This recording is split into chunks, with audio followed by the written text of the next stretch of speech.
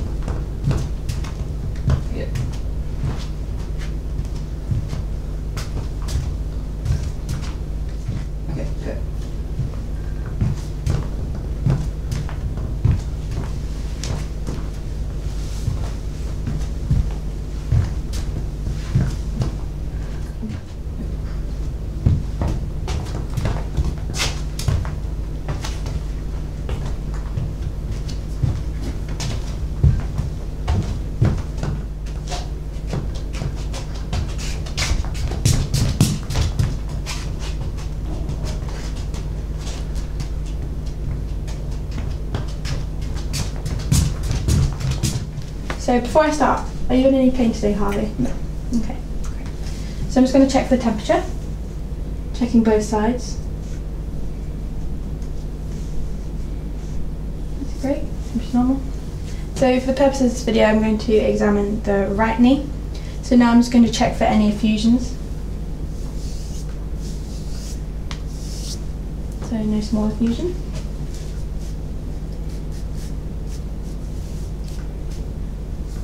Great, no large effusions either. So first of all, would you be able to bend this knee for me? Great.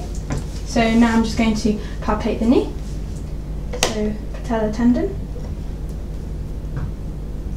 patella, down to the tibial tuberosity, medial joint line, and the lateral joint line there.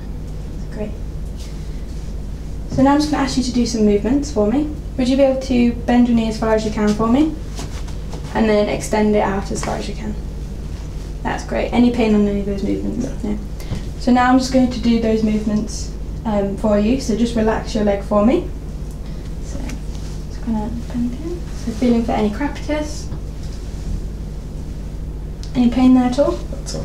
Okay, great. So would you be able to bend this knee for me? And this one as well? So now I'm just going to look at the side, looking for any posterior sag. That's great, so there's no posterior sag there. Would you be able to straighten this one for me again? So I'm just going to sit on your foot, is that alright? That's fine, yeah. Okay. So I'm just going to pull the knee. So ACL is intact. So now I'm just going to, if you just relax your leg for me, I'm just going to have, if there's any pain, let me know.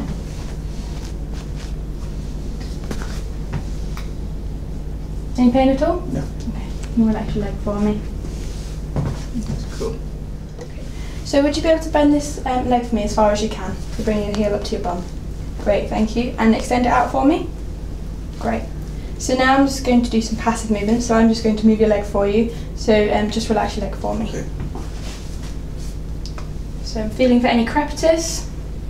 Any pain at all on any of those movements? No, that's all. No, great. So would you be able to bend both your legs for me at 90 degrees? So I'm just looking from the side here, looking for any posterior sag, which would indicate damage to the posterior cruciate ligament. Would you be able to extend the left leg for me? So now I'm going to do the anterior draw test. Would I be able to sit on your foot? That's fine. Yeah? Great. So to stabilise the leg, and then pull, check any damage to the ACL. That's great, it's fine. So now we're going to test for the medial and lateral collateral ligaments. So just relax your leg for me. So testing the collateral. That's great. This can also be done with the leg over the side of the bed if you can't lift the leg. So would you be able to pop your leg over the side of the bed?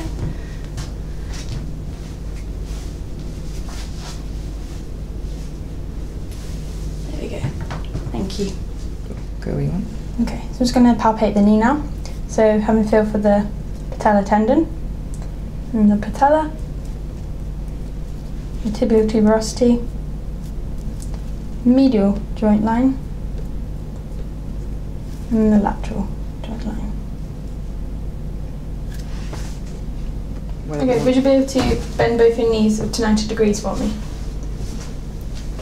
So now I'm looking at the side, looking for any posterior sag, which would indicate any damage to the posterior cruciate ligament.